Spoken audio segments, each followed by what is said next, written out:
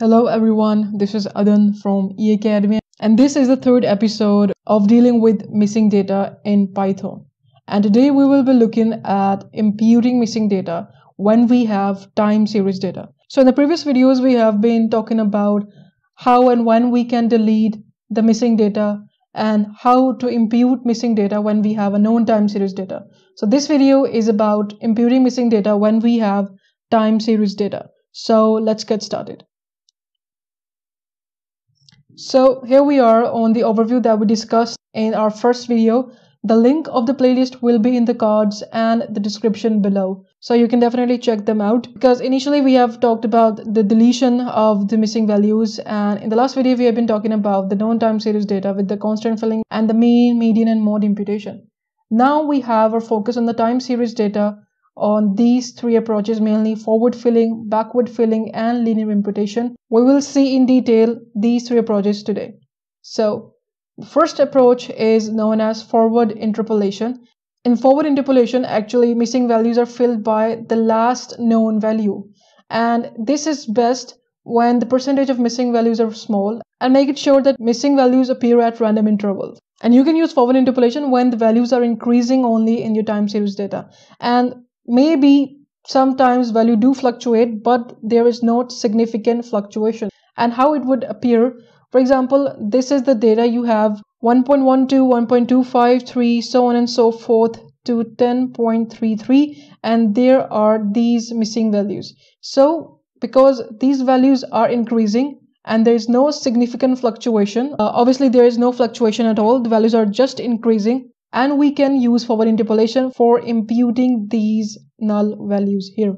Alright, so we can do the forward interpolation with this simple command in pandas. Again, there's no need to import any other library to use forward interpolation. You can do that by pandas library. So in Python command, this is the data frame, fill NA, we have to fill the null values.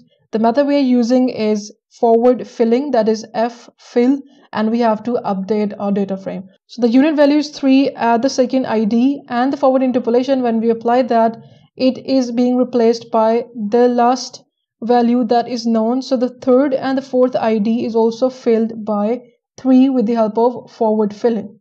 So there is no rocket science in using forward interpolation in Python. Next, we have to move towards backward interpolation. And yes, you're guessing it right. This is just the opposite of forward interpolation. And we have to fill the missing data with the next known value. And this is the definition of backward interpolation. So you can use backward interpolation when the percentage of missing data is small, and again, your missing data appears on random interval. And this is the basic prerequisite of using backward interpolation, that you have a decreasing trend in your time series data. Again, there should be no significant fluctuations. So for example, this is our data, and here the data is decreasing, as you can see here, and there's no fluctuation at all. So let's focus on the null values we have. We have third and the fourth ID that is null, that have a missing data. And we have, according to the definition of the backward interpolation, we have to move this value backward and fill third and fourth ID with 5.63. This is the Python command that we can use for backward filling. And again, there is no need to install any other module than the pandas library. So this is the data frame. We have to fill the null values. The method is bfill, that is backward filling, and then we have to update the data. So here we are with the third and the fourth value with 5.63. So this is how we can use backward interpolation. So let's move ahead to the third technique that is really famous in the time series data, is known as linear interpolation.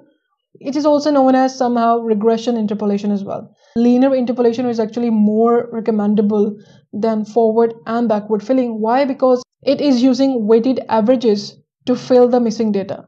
And you can use linear interpolation when your data is evenly spaced. And the next prerequisite for the linear interpolation is that there must be linearity among the variables. Alright, so obviously you can use linear interpolation when you're dealing with numerical data with high accuracy. Again, the good news is that pandas also support linear interpolation. So we can use linear interpolation with df.interpolate, and we have to specify the method and we have to update the data frame. So these are the three techniques that we can use when we have a time series data.